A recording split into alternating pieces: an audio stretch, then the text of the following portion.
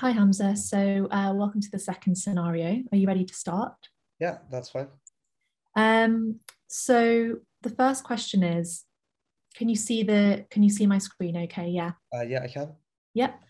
The Thanks. first question is, how do vaccines work? So, uh, I'm not quite certain about this, but so I know that the goal of a vaccine is to provide like long-term immunity against a pathogen, without having developed those signs and symptoms originally. And I know that like some vaccines kind of they inject like a dead or attenuated form of the pathogen, and that will do something, but I'm not exactly certain like how it gets from like the kind of injection to the long-term immunity.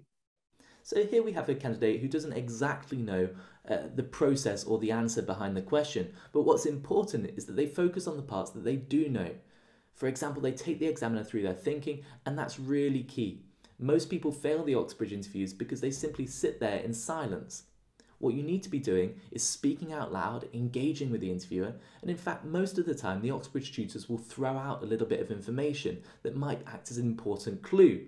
Now, if you're sat there panicking and trying to think through your own logic, you're going to miss those clues. So it's really important for you to be receptive and try and think about why the examiner in front of you is trying to prompt you in a particular direction, because they're trying to help. They want you to succeed because at the end of the day, they want an interesting conversation. It's boring to watch 30 candidates sort of fail and sit there and panic. They want to have a conversation with you. So just bear that in mind.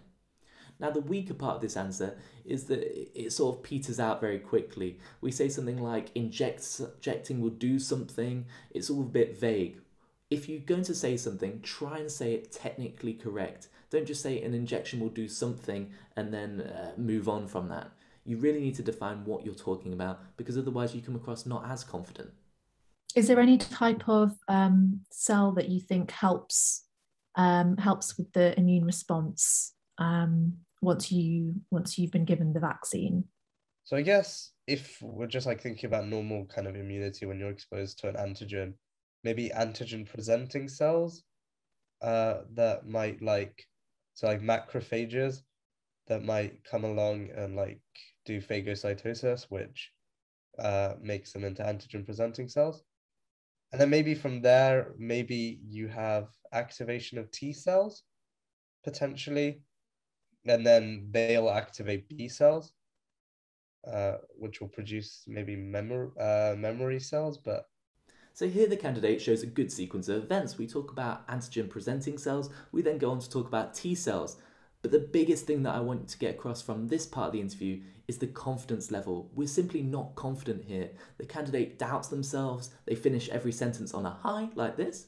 Is it this answer? I'm not quite sure. Then the B cells go like this. Like, talking like that just implies that you don't know what you're saying. At the same time, the candidate asks at the end, am I on the right tracks? Now, the interviewer will automatically jump in and try and guide you towards the right tracks. So there's really no point to ask whether you're doing the right thing or am I answering the question correctly. They're simply not going to tell you. They'll just point you in the direction that they want you to go in. So all in all, this was a good answer, but it was slightly hampered by the fact that the candidate shows a lack of confidence in their own abilities. And I think that's really clear in this section and something to avoid. Can you name any types of vaccine? so I think you've got the dead pathogen vaccines. It's like an inactivated vaccine. I guess you'll have also like it'll be an live, but it'll be attenuated, so it'll be seriously weakened, that it won't cause severe symptoms. And I think that will be something like I don't know, I think like maybe the COVID vaccine might be live or attenuated form. Um, and then yeah, I think those would be the main ones I'm aware of. So here we have a question about the different types of vaccine. And this candidate gives a good answer, focusing on the live attenuated virus vaccines as well as the dead vaccines. Now, what they're missing is the polysaccharide vaccines, which focus on a little part of the antigen and inject that, as well as the newer techniques like that's been discovered through COVID, so injecting RNA vaccines. and using viral vectors in order to transduce cells. Now, all of that is clearly new information which was missed out by this candidate. However, they also do a good job of explaining what they do know. So they talk about that live attenuated vaccine, and they talk about COVID being an example of that. Now, giving those extra little examples show that you're thinking a bit more about the modern world around you and that you're interested and passionate about your subject, which is literally your number one task in these interviews. So all in all, although this candidate doesn't give a comprehensive answer about every type of vaccine, they do show good knowledge on the ones that they do talk about. What are the risks that you know of live vaccines? So I guess like any drug or any treatment, you could have severe allergic reactions to it.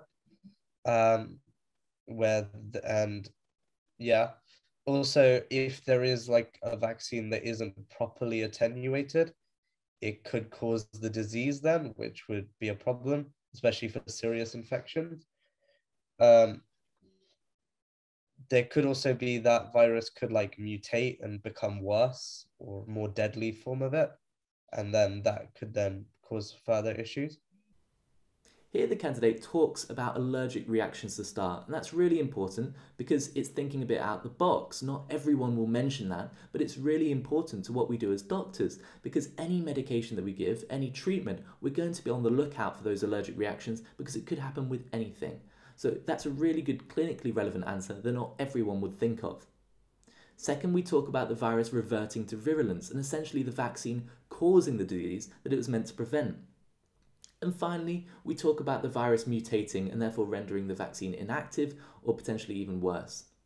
Now, my issue with this last part of the question is it comes across very vague. The candidate says that the virus could mutate, blah, blah, blah, and cause some issues. Now, just saying some issues is fine, but I would expect the candidate to elaborate a little bit more about what those issues are. And that's what's a bit vague about this answer. So all in all, it's a solid answer. It covers a lot of ground, but it sort of finishes on a weaker note by petering out again and seeming a bit less confident towards the end. Why are live vaccines more effective?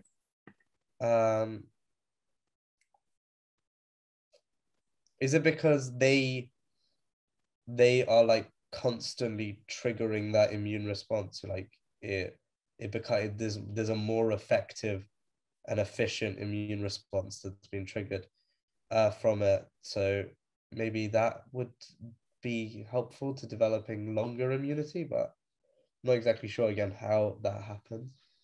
So here the candidate is again questioning themselves, and again it comes across not exactly confident. Now what I would expect here is for the candidate to say it's more immunogenic, and essentially the principle is because you've got both B cell involvement as well as T cell involvement. So aside from the technical difficulties here and the confidence issues, the candidate gives a good attempt, but really we need that precise terminology. This is more immunogenic as a vaccine. What type of vaccines do you know are being used for COVID? So I've heard like there's a lot of like mRNA based vaccines, which are like the new kind of type.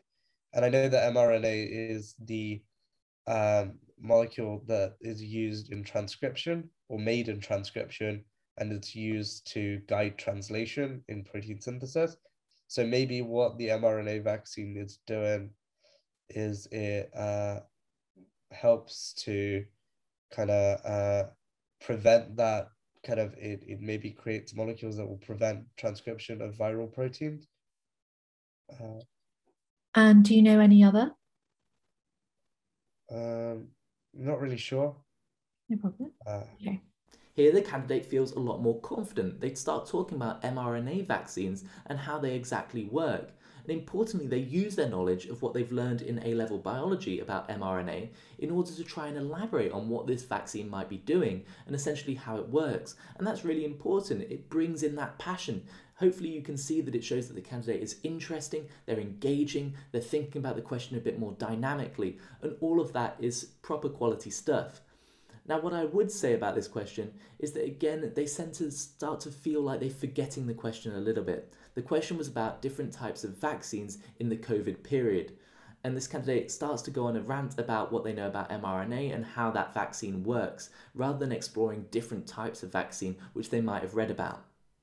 Now, in this case, you could also talk about the vectors being used. For example, the adenovirus vector, the common cold virus vector, and how that's been used to package this mRNA in order to deliver it into cells. So all in all, there's a lot to talk about, and this candidate does a really good job at the first part, but again, slightly forgets the question towards the end. How would you design an ethical study to test how effective a vaccine was?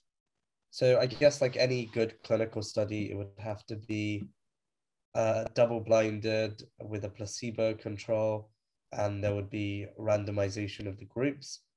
Obviously, the problem that there might be with that is that there might be an ethical problem. If some people get the disease and get seriously ill, that would not be a good thing.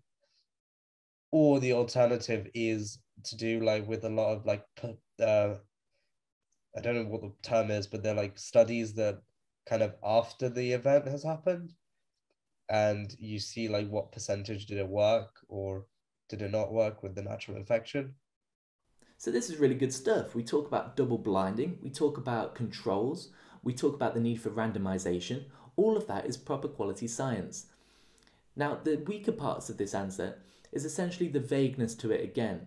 We start talking about studies after the event, which is quite vague. As well, we don't really have a structure through which we're going through. Now, my advice to you as a candidate, if you get asked this question, is to start talking about the PICO structure.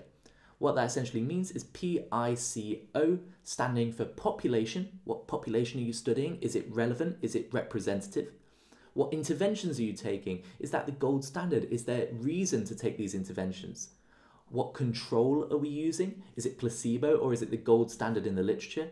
And what outcomes are being studied? Are they primary outcomes like end mortality, end morbidity, or are they more surrogate outcomes? For example, length of stay in A&E, which isn't really relevant to the patient, but may be inferred to be relevant through the patient through something else. Now, using that kind of structure will show you that you really know your stuff. After that, you can start talking about a bit more about methodology. So double blinding, about concealment, placebos, all of that stuff is really useful, as well as the statistics about whether these statistical tests are significant or not, and whether the study is adequately powered to detect that statistical significance in the first place. So all of those things are really relevant here. And this answer, although comprehensive, scratches the surface of things you could say and would benefit from a little bit more structure. Can you think of any viruses or other infectious disease that we don't have a vaccine for yet, and suggest why this might be? So malaria, we don't have a vaccine for. I think, well, firstly, because it's a parasitic infection, the natural infection does not elicit a proper immune response. And also, maybe there's not enough funding for it at the moment. HIV, which I think is quite difficult to do a vaccine for because it targets the immune cells themselves. So that then becomes like, it's almost like it's difficult because if you get a vaccine for it, it's targeting the immune cells that you're trying to make against it. And also there isn't a lot of antibody response to it. So I think those might be kind of the key ones. This is a nice finish to this interview. The candidate shows good knowledge of malaria and HIV, as well as some discussion about why those might not have vaccines associated with them. In the malaria case, we talk about funding and the economical implications of that disease. And in the HIV example, we're talking about the biology behind the disease and why it might be difficult to design a vaccine which is targeting immune cells themselves. So all in all, this is a really strong end to the interview.